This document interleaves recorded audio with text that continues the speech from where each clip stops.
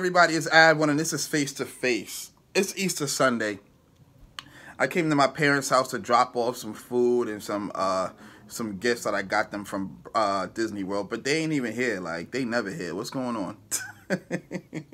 Anyway, I had to just make this video because these last few days in social media has been outrageous.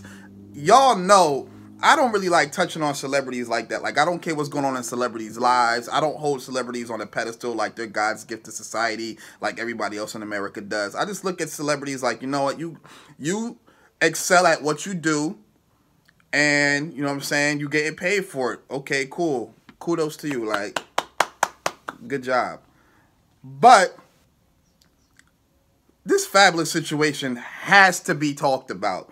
Because, I mean, we all know Fab. Like, it's not like something happened. It's not like a Richard Pryor situation, like something that happened when my parents were young. You know what I'm saying? Like, Fab, like, we all know Fab. Fab is everywhere. Like, he's at Ringside at Jersey City. He's in Hoboken. He's in Fort Lee. Like, he's everywhere. You just see him and you like, oh, okay, that's Fab. Like, it's Fab. He's, like, laid back. We've seen Fab go from this skinny dude rocking these like 5X jerseys to this fashionista he is now, wearing like all of this expensive brand name stuff that we don't even know how to pronounce. Like, we can't even buy it in the store. You got to get it ordered. You got to get it imported. Like, you know what I'm saying? So this whole situation is crazy. So just to give you a backstory, Fab has been dating this woman named Emily B for about, what, 16 years? Somebody on Twitter said they've been together for like 30 years. But it's like, how? Like, how? Fab was like 40. They've been dating since he was 11. Like, how? like how? Fab and this woman, Emily B, been dating for like 16 years or so. They're not married. He's cheated on her like numerous times. She went on Love and Hip Hop. She was on Love and Hip Hop, I think, the first season, maybe first 2 seasons, back when it was actually about love and hip hop, not just women just like calling each other bitches all day, sleeping with each other's man, like throwing shoes and stuff. Nah, and all this ratchet foolishness. Like, it was actually like a good show.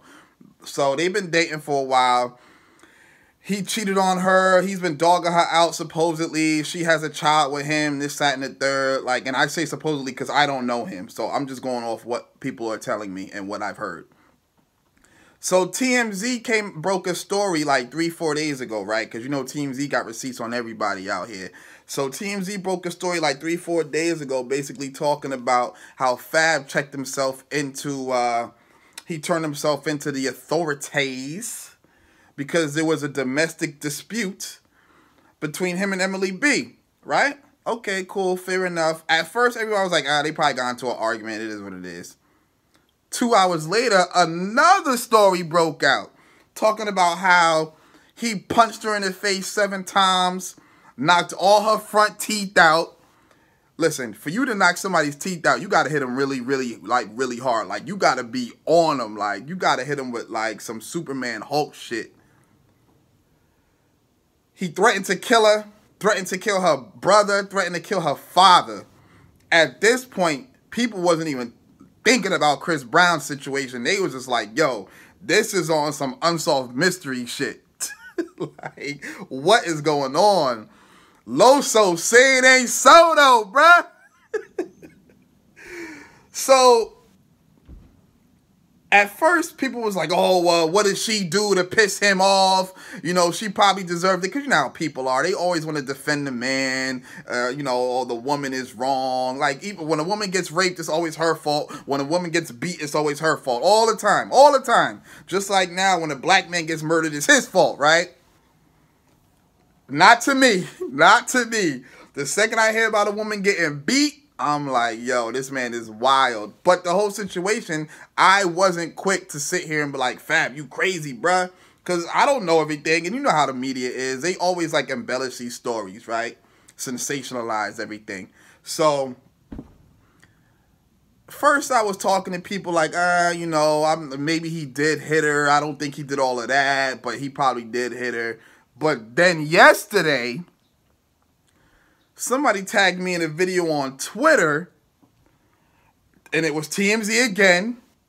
Somebody, I guess it looked like it was probably like Fab's neighbor. They recorded a video in like their bedroom or something, and it was Fab Emily B and her father basically in the driveway or something, just wailing.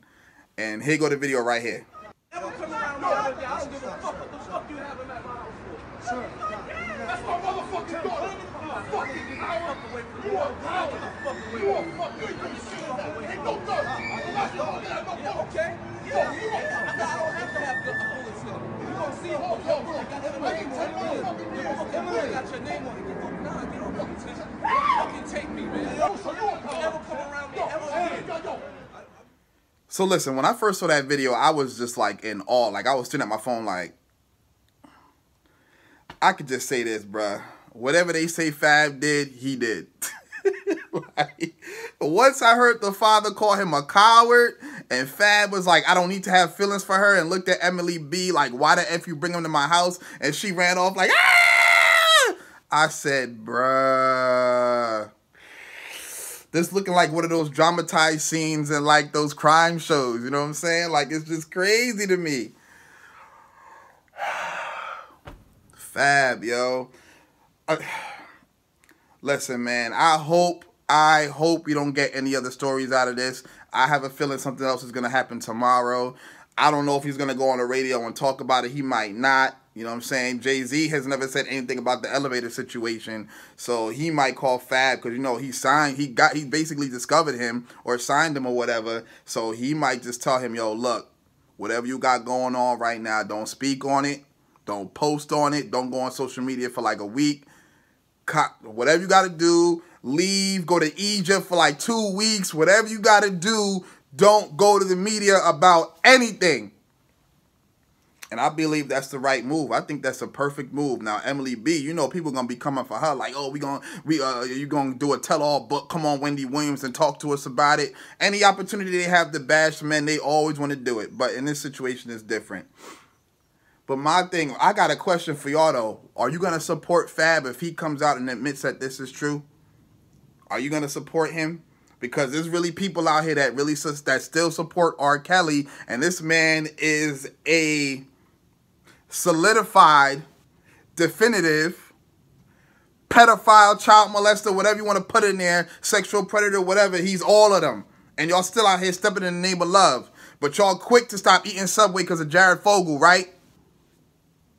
Whatever. That's just my thoughts on it, man. Man, listen, this is a crazy situation. This is just a crazy situation, yo. And I hope Fab gets the help that he needs. I hope Emily gets the help that she needs, whatever is going on. I hope they settle it, they resolve it. It is what it is. But let me know what you thought, man. Hit me on Twitter at Abwon. You know I got the new Instagram. That's Abwon1. Do not forget to like and subscribe and hit that bell next to the subscribe button so you get all of the notifications. I got all types of videos coming out, man. Body transformation. Phase 3 starts tomorrow. You know what I'm saying? More reviews, all that good stuff. Hit me up. Talk to me. I talk back, yo.